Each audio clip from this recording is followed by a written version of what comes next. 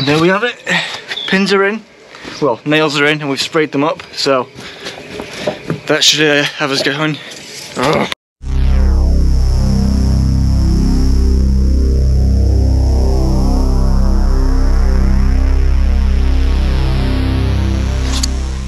Good Monday morning. Bright and breezy. It's 7:20. I'm sure other people get to work earlier than us. Well, I know people do. But today we've got concrete and we've got the grab on. Concrete's coming at 8:30 and we didn't have the laser level on Saturday. So we've got the laser, going to get the levels in. We're going to wrap the pipe in polystyrene so that we can concrete around it and put some boards out on the next door's drive, because we have to go across next door's drive, which we have to go across next door's drive because we've asked permission for that. And oh yeah, put a few boards out in the garden, stop them falling into the hole. Yeah. Because it's a deep hole, we don't want to go in there with a wheelbarrow. So it's a bit of a mad dash because the concrete's coming at 8:30 and we're not ready. So we've got here a bit early to get stuck in. So we'll catch you around on the job. Thankfully we've got a laser level. Yes, we have. Yes, we have our laser level, our trusty Spectra. I read the box. So see you around there. Oh, right, and here we are. So you've seen this a million times already, but there's our footing and there's our pipe, which we've managed to get as much around as we can. There's our pipe, which we've managed to get enough concrete chipped away around it, and like Dad said, we're going to wrap that up in polystyrene and get ourselves ready for this. Levels out ready. Well, the level's there. It's not out yet, but get what I mean. But we're going to get you set up and get this in as quick as we can, so we're ready for this concrete. We're either like 2 hours too ready for them, or like we're just about smidge we've done it. There's no in between. There's no happy medium where we're ready. We're always either way too early or we're just scraping it. So let's get this GoPro set up. See you in a sec.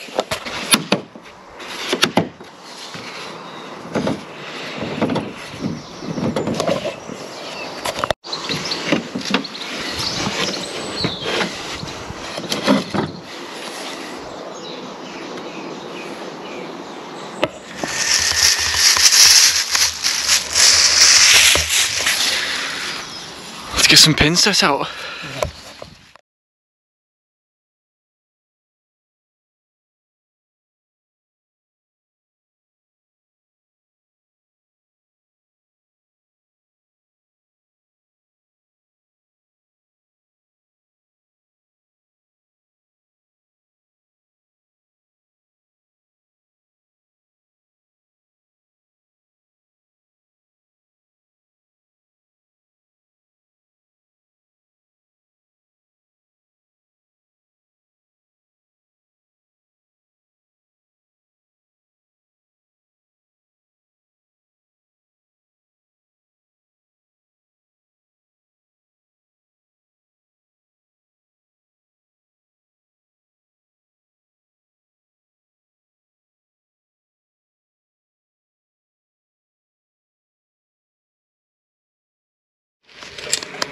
And there we have it, pins are in and they've all been sprayed up so we know where they are. Tell you what, that level is a lifesaver. We'd still be doing this if we had the straight edge, and we'd try and fiddle around here. It saved us a lot of time. Cat cam. But yeah, it saved us a lot of time. So levels are ready, so bring on the concrete. Now I think we're going to try and tackle some of this. So see you in a sec. Here we go, grabs here. J Napier, our good pal Steve's come to pardon? Your wagon? Yeah. Right, concrete company have just arrived. So I think they're waiting for Steve to get finished up, and then we're gonna get the concrete poured in. So everything's definitely getting done, so I'll get you set up so you can watch Steve work on the project.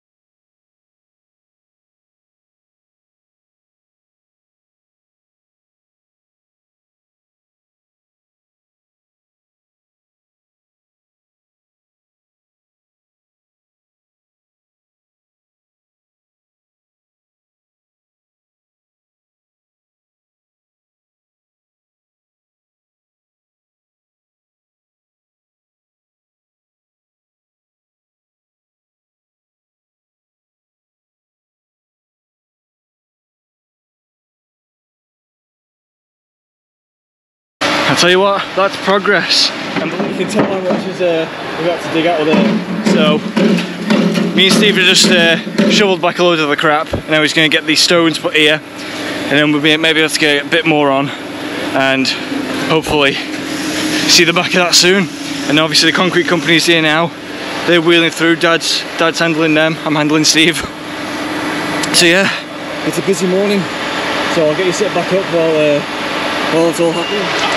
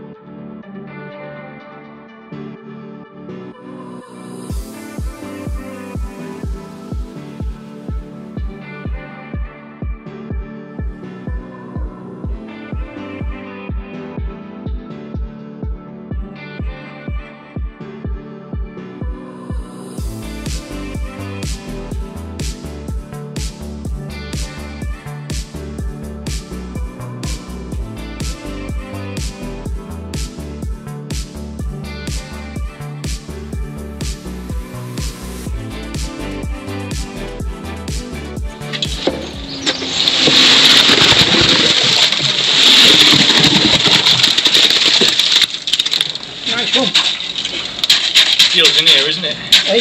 Steel's in here, isn't it? Yeah. Happy days. Dad? Concrete's in. Yeah.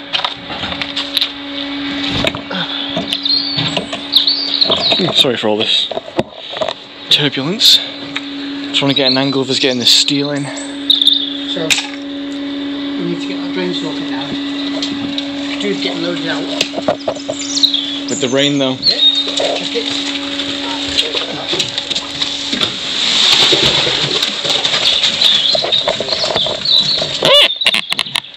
Thank you very much. Is it alright with that, yeah? Yeah.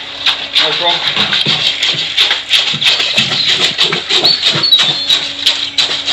Right, let's get this steel in.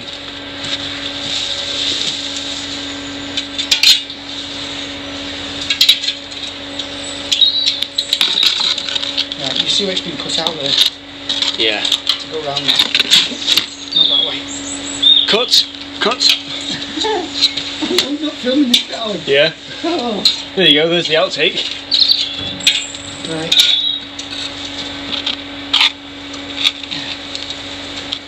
That's it. Just got it concrete. You're like Jesus but with concrete. No, I'm not, I'm sinking.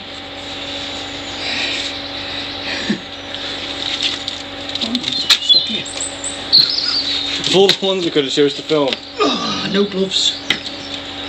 Oh, there we go. That's down.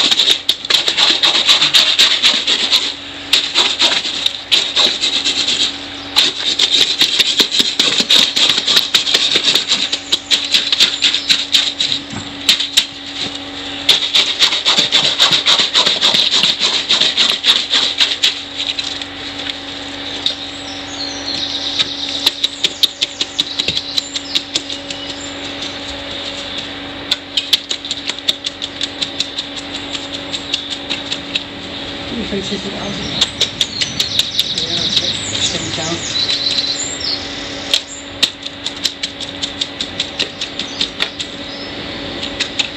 That I want over there. Just go through in. Do you want to go and sort out paint then? Yeah, I'll sort this out and...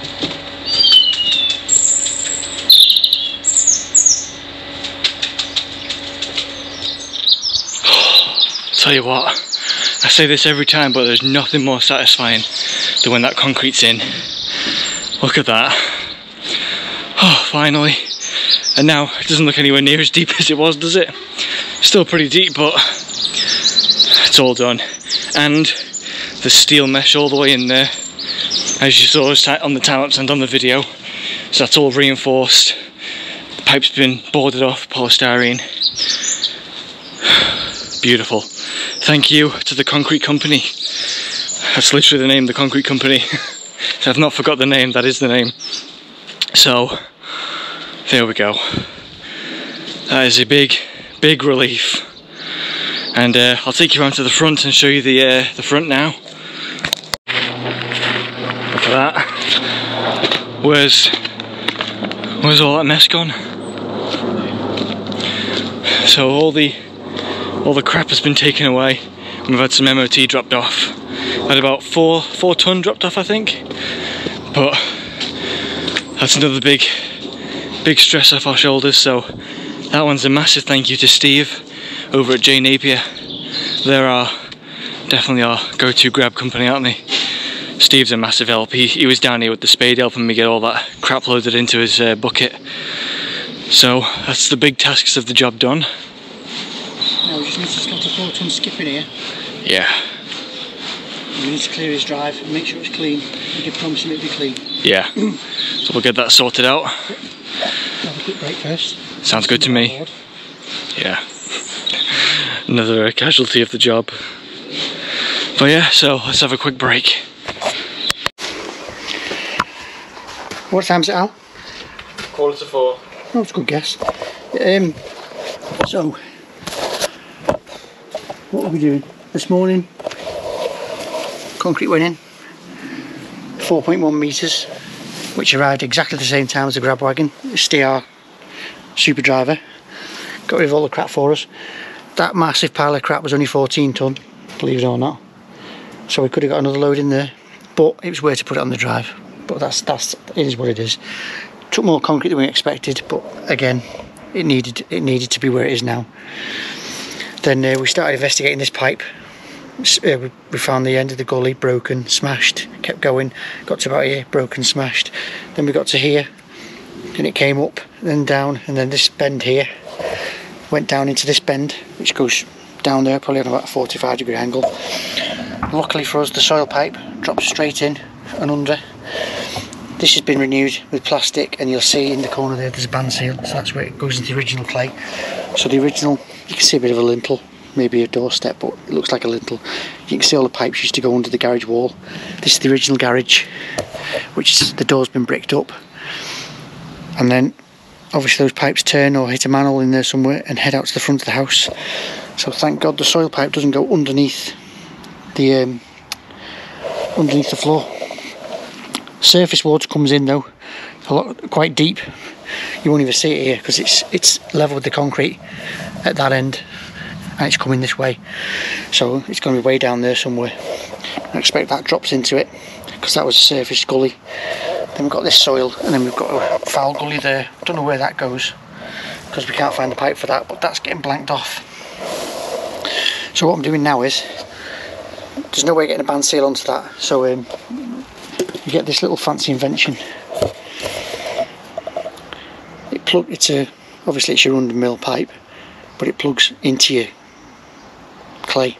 So I'll just show you how it works, if I can get the camera set up. Oh yeah, no fairy liquid today. We've remembered because we brought the bag of drainage bits, that was in there, so proper polypipe lubricant. So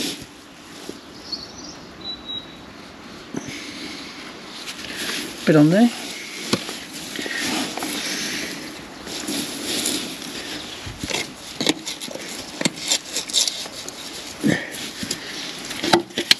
Nice tight fit.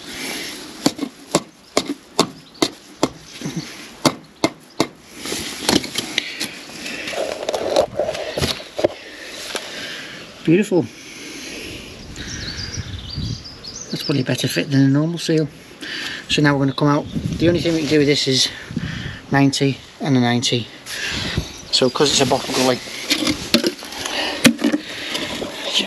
gully, you've got that black insert is removable, so you can clean out the trap and put that back in. So yeah, I'm going to come out across and back round and put the gully that side of the wall out there. So I'm going to get this set up now, ready for tomorrow, and then there's a bit of pipe work to do at that end, which we can't do until we get some wall up, and then we can dig down and find some good pipe to connect to and reinstate that gully at the top, which is over there, top corner. I'm pretty sure the gully's just blocked. If not, we'll just have to replace it. But yeah, I'm going to take out the smashed clay and put some plastic in. So I'll carry on with this for now.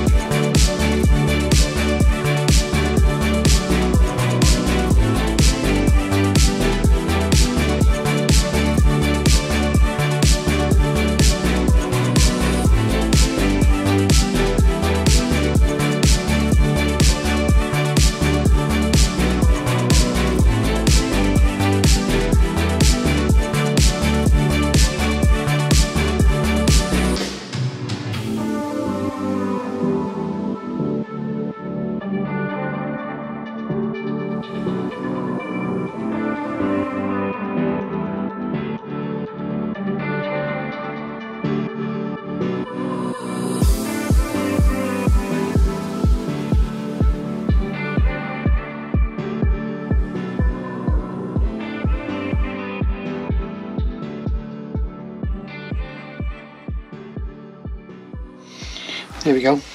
That's as far as we can get today. That's got a lovely fall on that.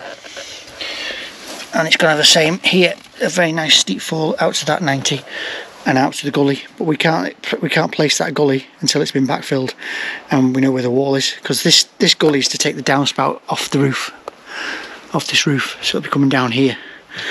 We haven't gone the other end because it's the smashed clay, so we've started again at this end. Tapped into the original pipe. I know it's 290s, but it's only surface water off the roof, and it's a cleanable gully like that. And it's also roddable, although you won't be able to rod around the 90-degree bends. So that's it. We can't place this until we've got our wall positions, and then we can come in 300 a little bit further and send it straight out. So we've just got 2 small lintels across then to get it out. So yeah, that's the plan. Rest of the day now is just get loaded out what we can. So we've got to start in the morning. Weather forecast isn't brilliant, but we'll just have to suck it and see. You can lay these in the rain as long as it's not too heavy. So let's tidy our bits up. I'm going to turn that up for now, so nothing can get in it, nothing can fall down it. There you go, that's that for now. Yeah, that's it. Alex brought some commons round for the cattle.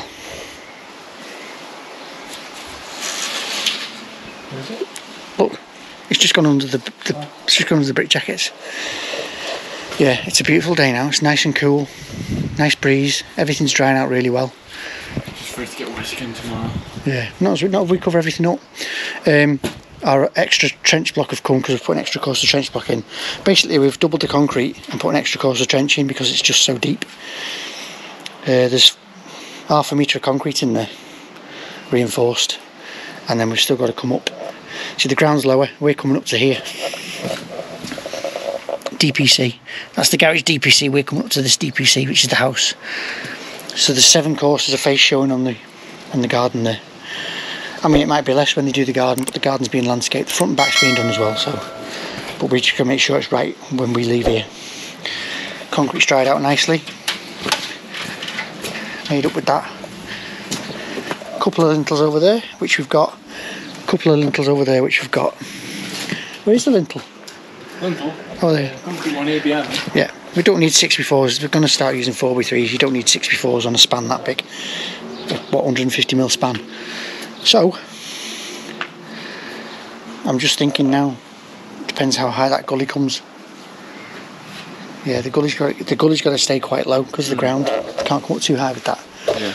But yeah, we'll see what happens. We'll lift it when we get to it. We might have to put a bend on that and shallow it down a bit to get the fall. Right. But we'll see tomorrow. So I'm going to jump on with Alex now, job and knock, loading out, and then back in the morning.